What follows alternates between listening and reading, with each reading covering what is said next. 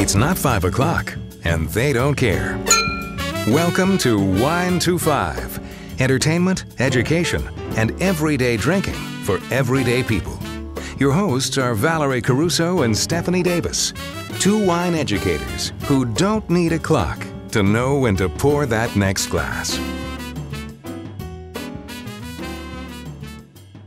Welcome back to Wine to 5, and if you're joining us for the first time, welcome, because this time, right now, as this is airing, Steph is in Prague, getting pretty geeky with history, art, and culture, aren't you, Steph? Wait, Val, I'm right here. Hold on your hot minute. I'm not in Prague. I'm right here. Well, that's because Steph and I are pre-recording another fun interview for you guys before I say bon voyage to Steph. Steph. Bon voyage. I know, bon voyage. Tell everybody where you're going. This is so exciting. Well, I am going to be headed to Bordeaux for that marathon I've been mentioning in previous episodes. So the Marathon du Médoc for some wine tourism and a lot of running, precisely 26.2 miles of running. And I don't know how I'm exactly going to do all that while you're supposed to be drinking and eating oysters and all of that other craziness. But I will be there for about a week, and then I will be in Prague, which is someplace that Justin and I have never been. So we're going to go tra-la-la over there for all of that culture. And then lastly, we will be in Munich for a raging Oktoberfest for about 5 days. And all of that with some friends that will be celebrating a very cool retirement. So we will be applauding them, that big achievement. And so basically we should just sort of save all of these cool travel stories for when I return. And let's get today's party started, okay? Oh, let's do it. We're having a cheese party. We're going to Planet Cheese. Steph, tell us all about it. Okay, so today's interview that we are doing just for you, special for you, is with Janet Fletcher. Janet, as you may know, is the author or co-author for nearly 30 books. That's 30, guys, on food and beverage, including cheese and wine, cheese and beer, fresh from the farmer's market, and down to earth, a seasonal tour of sustainable wine growing in California. Among her most recent works are 2 memoirs with Napa Valley legend Margaret Mondavi's sketchbook, and Margaret Mondavi's vignettes. Janet publishes the weekly Planet Cheese blog and is the cheese columnist for Specialty Food and the Somm Journal magazines. She teaches cooking and cheese appreciation classes around the country. Her journalism has received 3 James Beard Awards and the IACP Burt Green Award. And her food writing has appeared in numerous national publications, including the New York Times, Saveur, Fine Cooking, and Food and Wine. But before we lock and load this interview, you guys, let's find out what Val's got in her glass today. Well, I drank a lot of it while we were chatting with Janet. What Val was drinking in her glass today. This is one of those bucket list whiskeys that I have been trying to get my mitts on for over a year. So come to Mama. Redbreast Sherry Finish Lustau Edition. What does that mean, Val? Well, this is a joint effort or a collaboration by Middleton Distillers, who also bring you that lovely Jameson and that yellow spot that I raved about earlier this year. And between Middleton Distillers and Bodegas Lustau sherry producers in Spain, they have come up with this beauty. And what we have here is a single pot still whiskey that is not only aged in bourbon and sherry barrels that they use regularly for between 9 to 12 years, but it is then treated to Oloroso sherry seasoned barrels for another year. And we also talked about this with Suzanne Redmond from Cask Magazine and how this is one of those crossover collaboration products. But Steph, the nose on this alone is taking me to fall or autumn, which is what it will be when this episode airs. And that's your favorite time of year. It is my favorite time of year. I have been waiting since March for fall. So, and you've been waiting how long to get your hands on that whiskey? Over a year. Yeah. I think this was released, was it last May or something? And everywhere in town I would ask for it. Nobody had it. And I finally saw it at K&L. They had like 7 bottles left, I think. So got my hands on one. Honestly, $65, $66. It wasn't what I thought it was going to be in terms of price. And it comes with this beautiful gift box with tiny, teeny, tiny writing on it that I can't even read with my glasses. So I can't tell you what the hell it says. It's a beautiful gift. So I would definitely, if you've got a whiskey lover, this is... I feel like I'm doing a commercial for Redbreast, but it is a beautiful whiskey. I'm not going to say it's my favorite because I say that every time I get a new whiskey, but this is up there. Beautiful, beautiful. Like I wasn't expecting this level of complexity and savory. Like I was telling you earlier, like salted caramel meets like pastry cream and custard and burnt orange peel. I don't know. It's just got a lot going on. And if you can imagine, it's actually more than I imagined it would be. More intense. Okay, don't drink it all before I get down to the springs. No, absolutely not. Our whiskey does hang around for quite a while. So I think Eagle Rare is the only one I go through a lot of because I make cocktails with it. So okay. Yeah. Okay, good. Well, what do you got? Well, I'm drinking something that you've had before, and this is the non-vintage Gruet Sauvage Blanc de Blanc.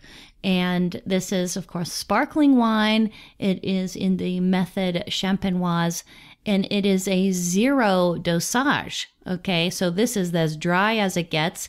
And they call this wine Sauvage, which is right across the front of the bottle. That's all the front label even says is Sauvage on it. And that means wild or untamed. And actually, I kind of feel wild or untamed right now because I'm really enjoying this cheese that I'm having. Chatter. This is a cheese show, by the way. You know, at least this episode is. But in honor of Janet, I'm having some outstanding cheese, and I'm going a little bit crazy with this bubbly. It is 100% Chardonnay. So if you are one of those people who say that you don't like Chardonnay, you know, this is the wine that might change your mind, okay? Or any Blanc de Blanc for that matter. But this is also 100% making me happy. So nice. Isn't that good? And it's only $20. I know. I didn't know that was a Gruet product when I first saw it. And then I flipped over and I love the label. I poured it for the school teachers when I did the Teach for America tasting in July, and they absolutely loved it. I think that's the one we had with the, I think they did a fried quail with like some kind of apricot puree over an arugula dish or whatever. So it was like, you know, because you always think about champagne and fried chicken. So we actually had the fried quail with that wine, and it was a beautiful pairing. Fried food and bubbles, you cannot go wrong. Yeah. Cheese and bubbles, cannot go wrong. Cheese and whiskey, can't go wrong. But you know what else can't go wrong is this interview with Janet Fletcher. So you guys enjoy that. And we'll be back with you guys afterwards. So we're here with Janet Fletcher, and right now we have her website up because Janet is the authority on cheese and wine, cheese and beer, and you've written books on these things and Fresh from the Farmer's Market. And thank you for joining us. It's my pleasure. We should just kind of get right into it. Yes, let's get into this. How did you get into food and wine writing? And then also tell us, you know, kind of how it's changed over time, the then and the now of being a food and wine writer. Well, I came to it through food. I studied at the Culinary Institute of America and thought maybe I wanted to be a chef or a caterer. And I actually cooked in restaurants for 2 or 3 years and loved that, but decided that I really had more of a writer's temperament and wanted more of a writing lifestyle than that crazy restaurant lifestyle. So I started writing. I got a big break when I was very young, and one job has just led to another. And I've spent my entire, apart from those 2 or 3 years initially in the restaurant world, I spent my entire career as a food writer, and it's been just the most fun way to make a living. Tell us more about that big break.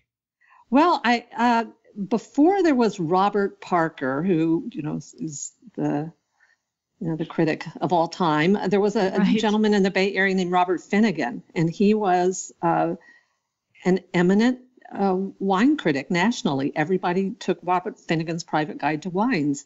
And he also had a publication called Robert Finnegan's Private Guide to Restaurants, and he reviewed Bay Area restaurants. And a lot of people around here took that newsletter. And I just made a cold call when I was right out of college and cooking school. And I said, do you happen to need any help?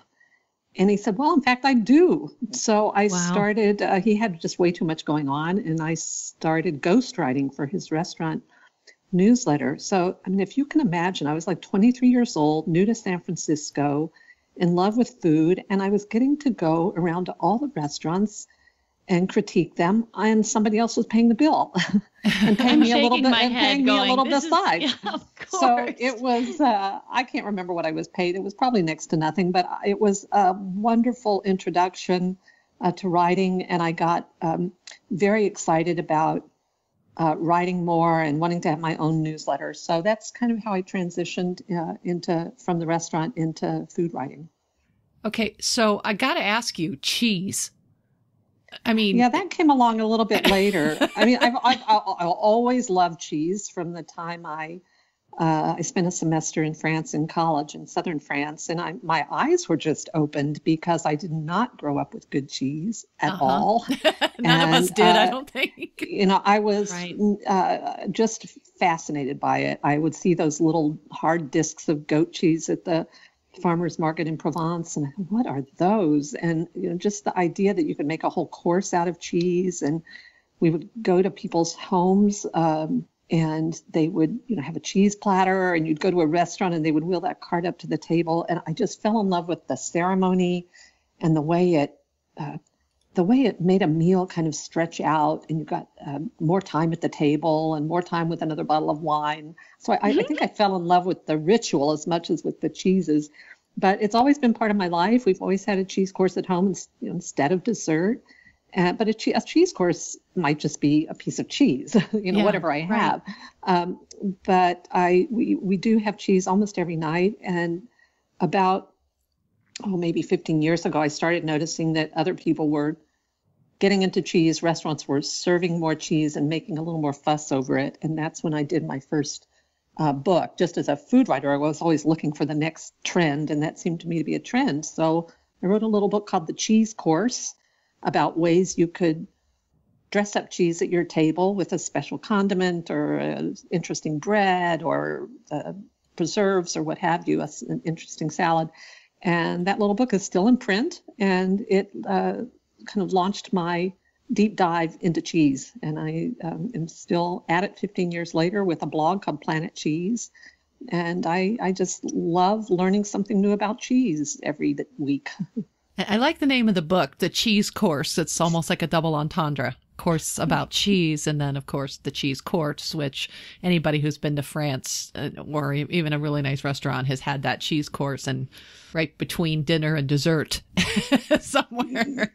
Yeah, it's not the way a lot of Americans tend to have cheese. No. I'm certainly aware that most people tend to have cheese at the start of a meal, which is fine, but it's not my preference, because I think cheese is very filling. It's high in fat, and I want it at the end of the meal when I find that if you put cheese out at the beginning with cocktails or that first glass of wine, people just overindulge. They eat too much because they're hungry. Right. And so then it really just dulls their appetite. And I think that cheese at the end of the meal, you just want a little bit.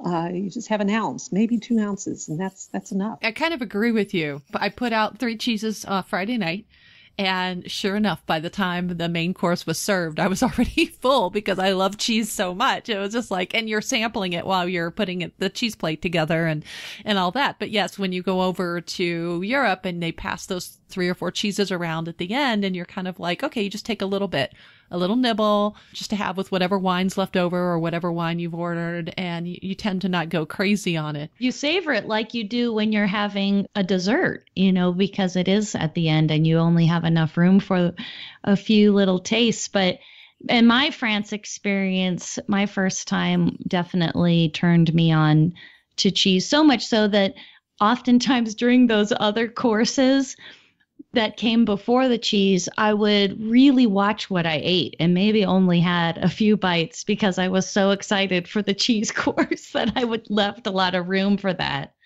Well, I think that's a very good point. And I've learned this gradually in my own home entertaining, that if I want people to appreciate the cheese board, I need to back off a little bit on what comes before. So we don't have a huge main course or a huge first course. I try to keep them, pretty small so that by the time we get to the cheese, people still want it. Right. Okay. I have a question, Janet, because one thing about cheese, and it is like my favorite food. I'm like, cheese is what's going to kill me. I don't care. I love it. I will sacrifice, I will hardly eat any meat because I'd rather save my saturated fat and cholesterol for cheese. And often I'll cut up some nice pieces of cheese and I'll just have them by themselves. And my fiance is like, well, I'm going to get the crackers. I'm like, crackers. No, I just want the cheese. I don't want to fill up on crackers. So are you pro cracker or does it depend? Well, I think people should have whatever they want with there cheese. You go. But if you put out crackers, I'm not going to have any. I'll tell you that. I'm kind of with you. I just want the cheese. I don't even usually have it with bread, but I know that most people do want something. So, I always have bread with cheese when I'm serving it, just for my guests. I don't usually partake. Right. But yeah, right. I just want, a hard cheese. It really just doesn't need bread. If you've got a really soft, creamy, spreadable cheese, yeah, then I can see wanting something to spread it on. But the thing about crackers for me is that I think they kind of get in the way of appreciating the texture of the cheese. And also they usually have fat in them. So you don't really need that extra dose of fat. I just eat cheese with a knife and fork, honestly, and that's it. Don't even usually get bread in there. That's it. If you want to spread cheese on something, you take the soft cheese, you spread it on the hard cheese. So, just kidding. That's really funny. Well, earlier today, I went to the Fox and the Crow cheese shop here in Fort Collins because you said that you had just been there, and I know a few people who work over there. And I, of course, name drop you, and everybody's like, oh my God, Janet, you better send us the link to the episode. And we're so excited for you, And I picked up a few ounces of the Idiazabal Spanish sheep's cheese. Mm-hmm. And I have it here in front of me. And it is, talk about having no crackers, no bread, and no utensils. It's just me and the cheese. Very good. Your own intimate moment with cheese. That's wonderful. Yeah, it's a hard cheese. It's a hard cheese. It's full of flavor. And when you have it all by itself, you can just appreciate everything that it has to offer. And how great that they had that, because it's not a very common cheese. You don't see it everywhere. And that's the reason you would patronize a small independent cheese shop like that, because they're going to have things that the big supermarkets don't have. Exactly. And you have to kind of hand sell a cheese like that because people don't know how to pronounce it. They don't know what it is. So it takes a merchant who's willing to hand sell and interact with the customer to move a cheese like that. I mean, it's just like moving any kind of wine that's unusual in a lot of markets. So you'd really have to tell somebody a story to make them start drooling to sell that wine. It's not like most people are going to walk into a wine shop and go, oh, look, the 2012 Chateau Perdot from Bandol. Nobody's going to know what that is. Right. So it's the same with the cheese, the different cheeses. I remember the first time I started kind of getting into, not so much, I guess, artisan cheeses or just interesting cheeses before I started really hanging out in Europe a lot more. I was actually at Visa Tui in Napa because that was part of where we went on our little bus. A bunch of lieutenants would load into a bus out at Beale Air Force Base and we would cruise up and down 29. And they had a cheese counter. And there was something behind the counter called Mahone I'd never had before. And you can get a bottle of wine, you can get your cheese, and you go out and you have your little picnic. And then I was like, okay, so what else you have? And they had to explain these cheeses to me. And it was eye-opening. I mean, it just seems now looking back, I'm like, oh yeah, my Gamay Rouge and Mahone, I was good. And now it's kind of like, whatever's weird, we're picking up like that with the Liche de Bourguignon that I have right now that I'm just crazy about that I could eat with a fork. And, these crazy cheeses that you can only get in Europe because they're made with unpasteurized milk or what have you. that we go crazy for, but you got to start somewhere. Yeah, and I really encourage people, if they're trying to learn more about cheese, to go into a shop and order something you haven't had before. Maybe buy an old favorite, but then challenge yourself and buy something you don't know. Right. I always like to ask the merchants, what are you taking home tonight? What's best today? Because the cheeses really change. Not only does the inventory change a lot, but the cheese condition changes a lot. Mm-hmm. So, cheese that might have been great last week is not so great this week. It's over the hill. Right. So, or underripe. So it's always a good idea to ask the merchants what's tasting great today. And half the time they'll let you taste them. I have not heard that. Yeah. Yeah, that's great. That's great advice. Definitely the tasting for sure, Val. Ask for a taste just like you would when you can taste something that's like a wine by the glass program just before you commit to the whole glass. And it's before you commit to the whole wedge of cheese.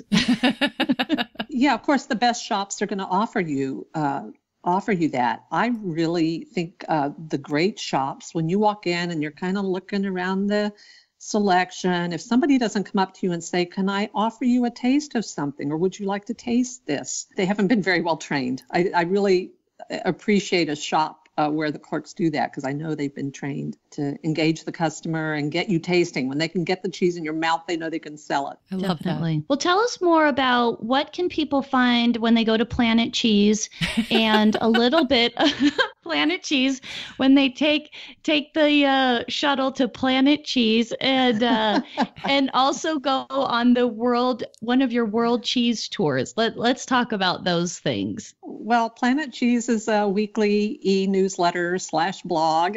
People can sign up at planetcheese.org or my website, which is janetfletcher.com. You can sign up to get it in your inbox every week. And it's just a way to learn something new every week. It's in small doses. I write about new cheeses, new cheese shops, where to buy cheese in Paris, cheese issues like issues around raw milk or cheese politics, cheese tourism, just new books about cheese, whatever, and recipes too that incorporate cheese or showcase cheese. So it's just a little something new about cheese every week. And the World Cheese Tour is a series that I've been doing in Napa, where I live, for 5 or 6 years now, and it's monthly cheese classes. They're always based around a theme. Next, in a couple of weeks, we're going to be tasting blue ribbon winners from the American Cheese Society competition, which happened last month. So my students will have the chance to taste 7 cheeses that were deemed best in their category. And then in October, which is the last class in this year's series, we'll be tasting new and notable cheeses from Europe, from Switzerland, Italy, France, Spain, whatever, the best that I can find that didn't exist 10 or 15 years ago. How do these cheeses come on your radar? Well, I'm just focused on them. So every time I pass a cheese shop, I'm not going to pass a cheese shop. I'm going to go in. Well, just last week, I was in San Luis Obispo for some book work, and I was sitting in a cafe, and I glanced out the window, and across the street, there's a shop called Fromagerie Sophie. And I thought, I've heard of that. And so as soon as I finished my coffee, I walked across the street, and Fromagerie Sophie is fairly new, but it's an absolutely charming independent cheese shop with an amazing selection, mostly imports, but really beautiful selection of cheese. And in a small town. So I'm always looking for, what's new. And there's always something new. People keep saying to me, when are you going to run out of cheeses? And I am very happy to say it's not going to happen, because they just keep coming. Not only do American producers keep creating new things, and there keep being new American producers, but we get more and more cheeses coming in from Europe and from places that we never got cheese from before. We're starting to get cheese from Austria, from Germany, from, what was the latest? I think it was a cheese from Denmark that I saw at the food show recently, or Norway, I can't remember. A lot of cool stuff from England. It's just really blown open in the last 10 or 15 years. Wow. Just signed up for your newsletter. Wow. We're just. Thank you. It's easy. It's painless. And you can always unsubscribe if you grow bored with it, but I hope you won't. No, I'm sure we won't. But as far as recipe development and pairings, how did you get involved with that? Well, I did go to cooking school and had that restaurant experience, and as I transitioned to food writing, and part of that is for me has been writing cookbooks. I'm on my 30th cookbook, and so that means developing recipes. I also do a lot of collaborations. I work with chefs to get their books into print, or organizations, and done a couple of books with Wine Institute that are more wine focused but have recipes. And so you're just looking around for new ideas, fresh ideas, and sometimes just reinterpreting classics with a slight twist. But food changes over time. When I look back at some of the things I did 30 years ago, some of them are still appeal to me or still relevant to me, and some of them seem a little dated. But that's part of the fun. There's always new ideas, fresh thinking in food. So I try to stay on top of it, and it keeps my recipes fresh and contemporary, I hope. What's the latest book that you worked on? Well, the one I'm working on right now is really fun. It's right up my alley. It's a book for Wine Institute, which is the trade association for California's wine industry. And they really wanted to promote the idea and reality that California wineries are becoming ever more sustainable in their practices, their growing practices and their winemaking practices. And so this is a book about California's sustainable table, not just wineries, but the crops that California grows, the main specialty crops like almonds, figs, dates, plums. And I'm interviewing farmers and watching them harvest and process their crops, and talking to them about how they are doing it more sustainably than they were a generation ago. And same with wineries. We're featuring a different winery for every one of California's growing regions.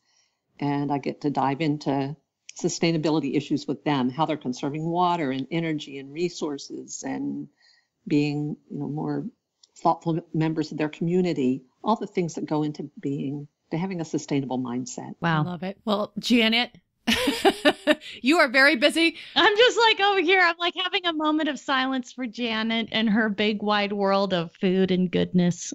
You said it's not just cheese. I mean, you're writing about farmers markets. You're writing about eating local yogurt. Yeah, yogurt. Love it.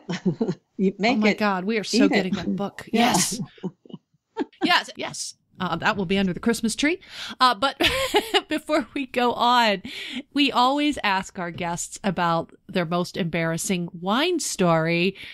I think because of who you are. I mean, if you have an embarrassing cheese story that you'd like to tell, we could go there too. So it's up to you. If you have a wine or a cheese story that's embarrassing or funny, we would love for you to share that with our listeners. Well, I appreciate that you gave me a little heads up on this. So I was thinking about it, and actually it just happened to me last week, although it happens all the time, but most recently last week when I was tasting wines with a winemaker for this book project.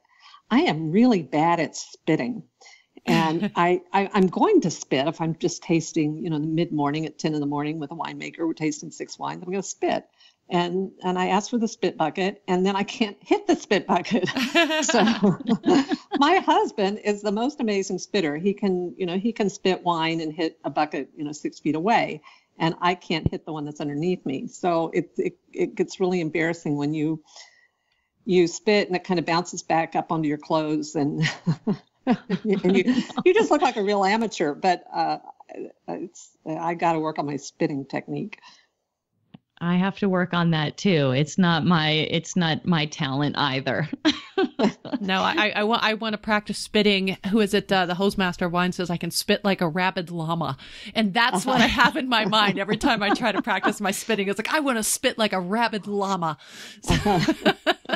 It takes some work. It takes practice. It's a lot of practice. It really does. Yeah, it does. So that must be one thing we're not doing often enough. So, I can't say that I'm going to incorporate that into any of my daily habits, but it does come in handy. But that's a very good story. Do you have a cheese story too that you want to share? I really can't think of a moment that's been embarrassing about cheese. Cheese people don't do that game that wine people do where they say, guess what this is, or guess what vintage this is, or what country it comes from. Tasting.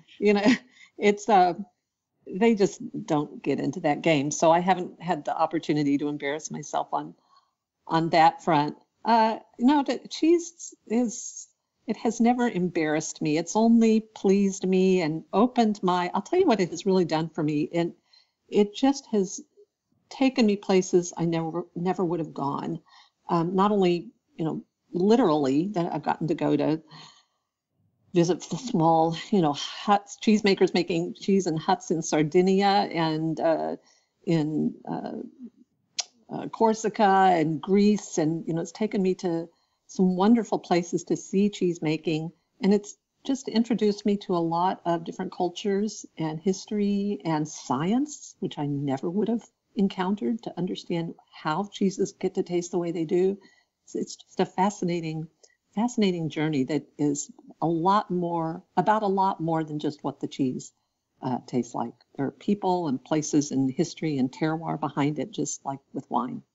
There I go again with my moment of silence. I was just like, man, I wish Janet was leading us in a cheese tasting right now. We might have to have you back on for another event where you tell us what to buy ahead of time, and Val and I will do our best to have a little cheese taste along with you, because I think our listeners, just to let you know, Janet, we have never had an episode about cheese. And so I think that our listeners are going to get pretty excited about this one. So, especially Jen, when she found that cheese shop in Oregon when we were out there. Right. Yeah. I think they're going to love this. I mean, I'm like, oh, this is reverence. I'm just like, oh, tell me more about the cheese. Well, I'm glad to have 2 new converts. And so keep on keeping on, challenging your palate and trying some new styles. And because cheese is just as varied and worthy of study as wine, I think. Oh, absolutely. Absolutely. And, Janet, I'm sure if our listeners do want to get in on the World Cheese Tour, we do have listeners on the West Coast where a lot of your classes are. In fact, you have San Francisco Cheese School? Yeah, I've got a class coming up there in a couple of weeks. I also teach classes at Shed in Healdsburg, a really beautiful store in Healdsburg, California. And anybody who's interested in my September class is full, but I have seats in October, and they should take a look on janetfletcher.com. They can find out more about that class and other classes that are on my calendar. That's incredible. And you're also on Twitter. I think we just stalked you on Twitter. And where else can we find you? Well, Facebook, Okay. Janet Fletcher on Facebook, and Janet Fletcher Food Writer, and I'm Janet Fletcher NV for Napa Valley on Twitter and Instagram. Going That's there right. now. I just tagged you on Instagram right before I started podcasting. I was like, I'm gonna get Janet in on this. There I am. Well, thank you so much, Janet. This was such a pleasure, and I think that we will put our brains together on a future episode and have you back on the show if you will have us. Thank you so much. It was my pleasure. Thanks, Janet. Have a great rest of your day. You too. All Bye-bye. right, bye-bye. Bye. Well, I just loved her. I thought she was everything the cheese goddess I thought she would be. She was the cheese. In fact, I was just getting a text from my buddy Dave while we were recording because I'm recording right now with the cheese goddess, Janet Fletcher. I name dropped her when I went into the cheese shop, and I felt like so privileged. I was like, I'm recording with Janet Fletcher today. Oh my gosh. And that was, the fact that, and there was so much more to cover, and I know, we wanted to respect her time, but the fact that there's even a cheese school made me so excited and so giddy. And that there's this book on yogurt, which I cannot wait to. She autographs all her books too, if you order them from her website. So I'm definitely gonna get my hands on that yogurt book. And you guys are at home probably going, what the hell? This is a wine podcast. Why? What? You're talking about yogurt, you weirdos. Get back to wine or I'm turning you off. So Steph, let's go back to the factoid. Okay. Because I don't think our listeners want to hear about yogurt anymore. So what's going on with the factoid? Does it have to do with wine? Yes, it does. Yes. Okay. And it has to do with the word that may come up. Maybe it has. It definitely will at some point. But light struck is a flavor in wine. And you're like, what is she talking about? Light struck? And it's when a wine has been overexposed to light, and that ends up with a result of decrease in fruit aromas and an increase in that yucky, like cooked cabbage, corn, wet dog aromas. And so in the beer world, right, a lot of people are familiar with, oh, this is a skunky beer. Well, so when a wine is skunky, it's called light struck. And this is, why beer and wine are bottled in dark colored glass, because the colored glass filters out those harmful wavelengths. And in wine, we're really just talking about the white or the rosé wines because they're the most susceptible. And the red wines have a protective veil, basically like tannins and anthocyanins and all of those good things that help protect the wine. And we're not going to get into all of the geekiness, but just a few more little bits is what happens is that the light that actually can penetrate the bottle and the glass, it will excite riboflavin, which is otherwise known as B12, and then it reacts with amino acids, specifically cysteine and methionine, and then a reaction forms hydrogen sulfide and mercaptans, and the mercaptan is the skunky one. And so that's kind of what's going on in the bottle and why that happens and those smells happen and things change that wine permanently. But a few more things. I mean, obviously you can see how we could turn this into an entire episode, but those amber or brown colored bottles, they do filter out about 97 to 98% of those harmful wavelengths, as opposed to like the clear, or sometimes call them flint glass bottles. They only filter out 10%.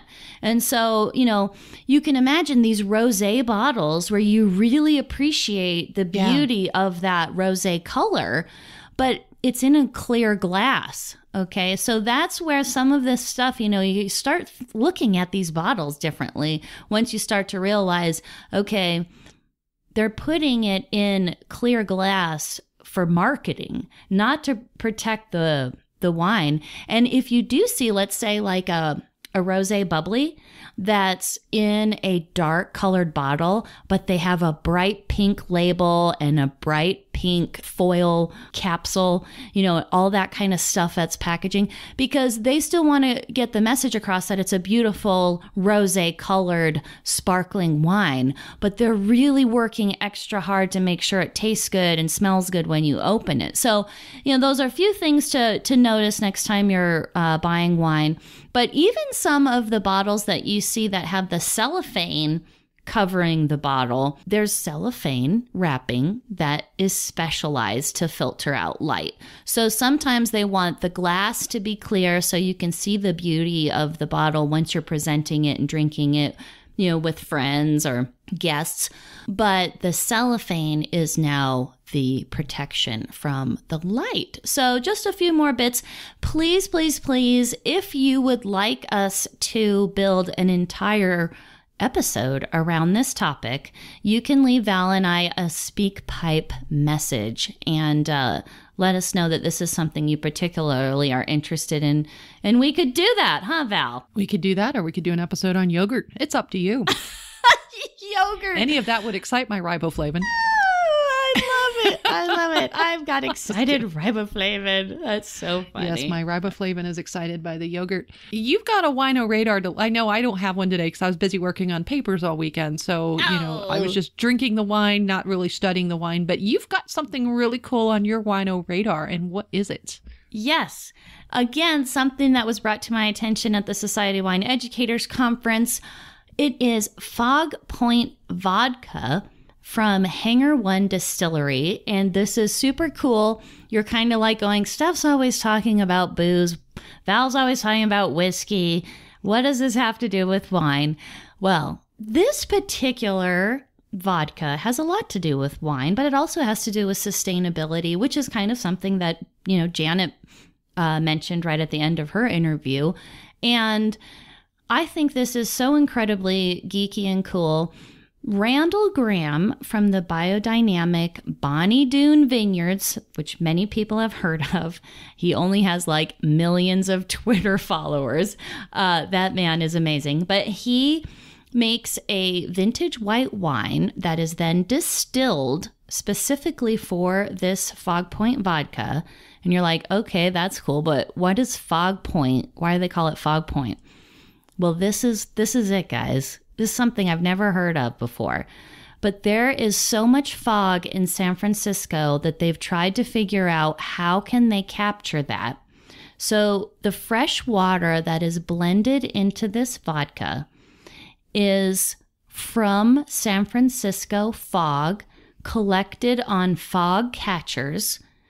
And it literally has its own terroir, as you can imagine. And the distiller, who's incredibly cool, her name is Kaylee Shoemaker, and she actually used to be the distiller here in Denver for Stranahan's whiskey. Oh, yeah. Okay. And so she's all about conserving water in California, creating something extraordinary, and something that, obviously tastes exceptional. And so you've got to watch the videos. They're all in the links. It is incredibly moving. This vodka is sold out. Okay, I did get to have a taste of it at the conference, which is another reason why you should go to these conferences. Remember when you were like, hey, everybody, try this, try that. Oh, it's sold out. This is another example. But what's kind of cool on the website, they do tell you which restaurants, and on-premise locations, bars and stuff like that have the Fog Point vodka. So you can order it, and taste it and stuff. They even have some recipes and things for cocktails.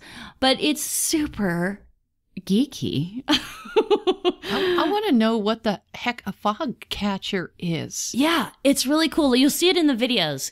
It's like a big net. What? And what they're trying to assimilate is kind of how trees and different plants use fog to, condense it and have it as their water source. And so they've had this like biomimicry that they, are using, like this looking to nature to create new ways of capturing water that's out there to be had, right? So pretty ingenious, very cool vodka. So I'd be curious how to separate fog from pollution. Yeah, I don't know. I didn't see anything on that, although I bet there would be quite a bit of commentary out there on it. So you guys can see how just anything we talk about on this show can generate more thought and more discussion and more, and just like going out from wine and cheese. It's just a classic thing. If you're going to drink wine, chances are you're going to eat cheese. Or if you're going to eat cheese, chances are you're going to drink wine. And if you're going to study wine, you're probably going to study spirits. And that just kind of is a natural progression for a lot of us in that business. So it's kind of interesting that you brought this up today because it just is. And I'm looking at this diagram. Hopefully they'll give us permission to use it if it came from their website. It looks like a wine glass, water, grapes, wine, hanger. I know. That's so cool. I know. We'll share that with you guys. The videos are amazing too. Like the videos, you're just kind of like sitting there just mind blown on this whole how much these people care about what they're doing. Even Randall Graham, when he talks about how much he cares about the land and his wine and the vines and Mother Nature, it's just right. If you didn't believe, you are now a believer. Right. That kind of a thing. And we've talked about his 10,000 grape project. I don't know what it is he's not involved in. He's actually one of the original Rhone Rangers too, right, if I'm not mistaken. So it kind of made me think that the white grapes that he's using for this vodka is probably going to be some maybe Southern Rhone varieties. I think so. It didn't say. I was like, oh, I'd love to know exactly what is in it so that I can tell everybody on the show, but not out there. Or not that I could find. Nice. Well, thanks for sharing that. Yes, you're very welcome. I knew you would like that. And the shout outs, of course, we have to give a shout out to Janet for making the time to be with us today. And she's out there in Napa, and we had a little bit of a time snafu, but she was so generous and made it work. So thank you, Janet. Yes, thank you, Janet, for taking time out of your writing, dozens of books and teaching dozens of classes to spend some time with the wine ladies today. We loved having you on the show. And thank you to all our patrons. That's who my shout out's going today, because please know also that if you join the show after the last week in August, that we'll be adding your shout outs at the end of September. This episode, like we mentioned, is pre-recorded. So as of today, 28 August, shout the hell out to our current patrons. I mean, we love you, our tenacious tasters. Jeff E. from We Like Drinking, Lynn from Savor the Harvest, Sebastian of Sassy Italy Tours, David and Lisa in Illinois, Jen in Maryland, and our It's Not 5 o'clock and We Don't Care listeners. Thank you, Meg, Clay, John, Andrew, Aswani, Chantel, Mary Lou, Kathy, Chris and Janet, Steve, Kathy, and Renee, and Diane, who became a patron this weekend, and she's in Colorado, and you'll be hearing more about her as well. And our tastemaker listener in Scotland, David, Carol in Kentucky, and of course our Wine-tastic listener, Laura. And if you would like to be entered into our monthly patron drawing for our surprise wine gift, I think this month it's going to be a t-shirt. And if you would like early releases of all episodes, exclusive content, shout outs, and swag, then you can go to our Patreon page for details, patreon.com. Wine to Five podcast. We are here for you every week, Steph, so you want to go ahead and bring it home? Yes, in between episodes, you can find us on the social spaces at Wine, TWOFIVE, and we encourage you to join our private Facebook group called Wine to Five Community. You can connect with Val on Twitter at WineGalUnboxed, and as Vino with Val on Facebook, Instagram, and Pinterest. You can connect with me on Twitter, Pinterest, Instagram as the Wine Heroine. And so we will chat with you next week, everybody. Cheers, Val. Cheers, Steph. Thank you for listening to the Wine to Five podcast. Be sure to check us out at Facebook/WineTWO5 and tune in next week for more fun and useful sip tips.